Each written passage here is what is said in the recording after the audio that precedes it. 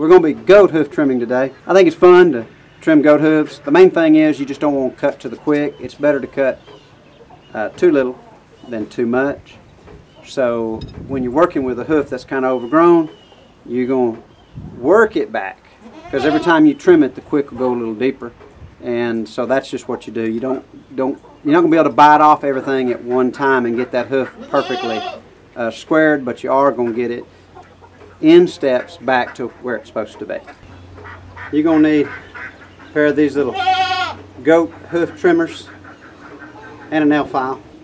Sharpen them up just a bit. Do put a nice little edge on there. I don't have a stanchion.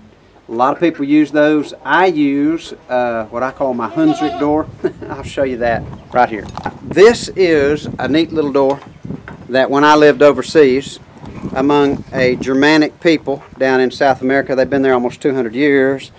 It's a real simple door. You can see how it's done. It's done in slats. Now you can do any type of slats you want. I used 1x6s across here because that's what I had. All right, we're on the back side of our little slide gate that I was showing you. Like I said, just got 2x4s in between the slats. That holds the slats, gives them a guide, and then it just slides into the same setup over here.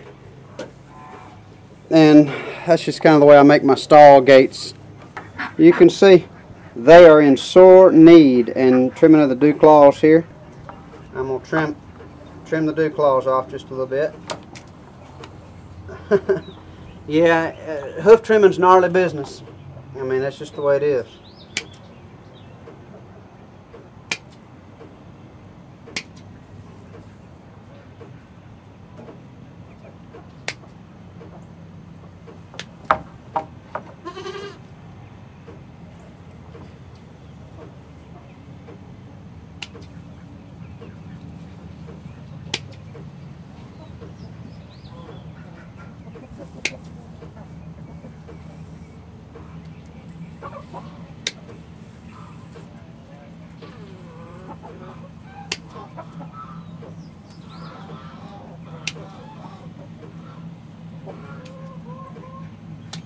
Okay, that's pretty good. Just what I'm trying to do here. Just take those dew claws down a little bit without making them bleed. You can see the really starting to expose the quick there, and so that's good. Now we have this. I don't have my little tool, but I'm gonna reach in here. You can see this is just really overgrown. So you're trying to just straighten it out a little bit to get that hoof parallel. This is all just extra growth here, and you can see how it's still just overgrown.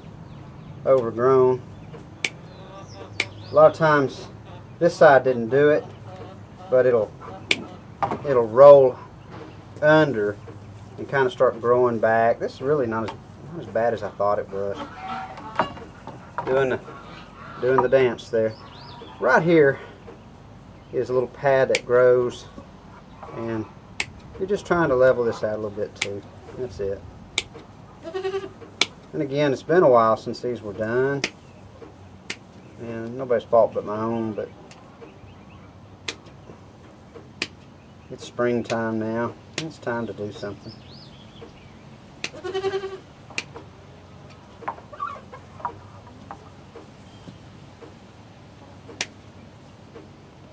Yeah, you can see she's defecating. She didn't like it. That's part of it too.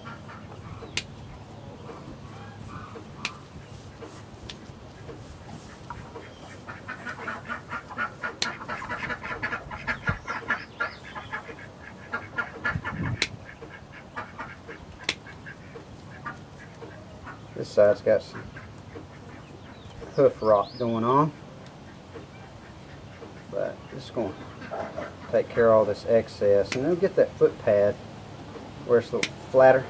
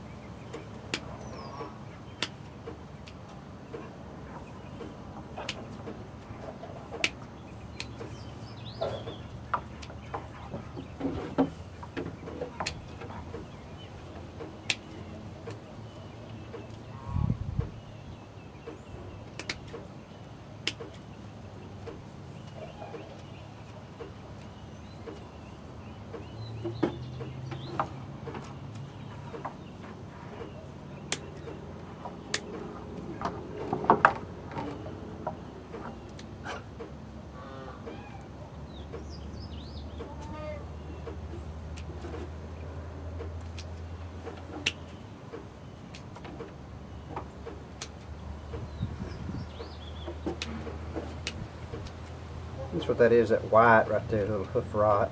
And we've got it down to that point right there. I can take just a little bit off on this side.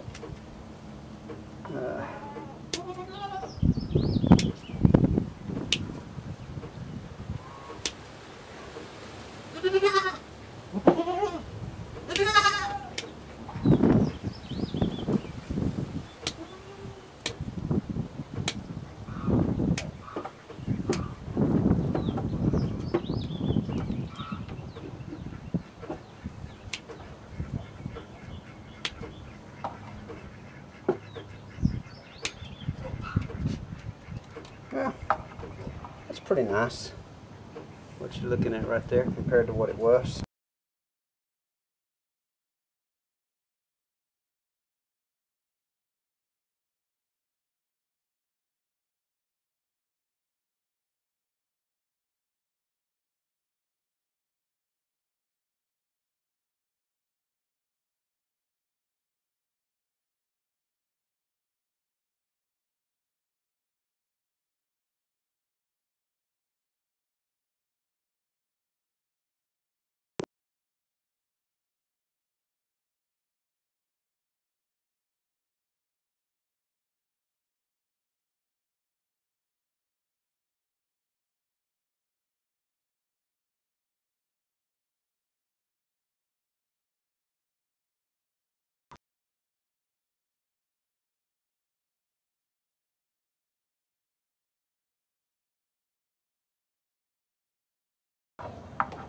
Come on, come on, come on.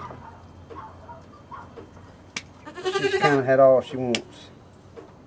But other than cutting it a little quick right there, and that's just very slight, should be alright. When I'm doing this kind of stuff, I don't want her to kick me, but I just do a little bit of, it's called scarlet oil, but it just is an antiseptic, a germicidal, and a fungicidal. And since she had a little bit of that, and that just, any type of problem that, any type of hoof rot and that sort of thing, that'll just help.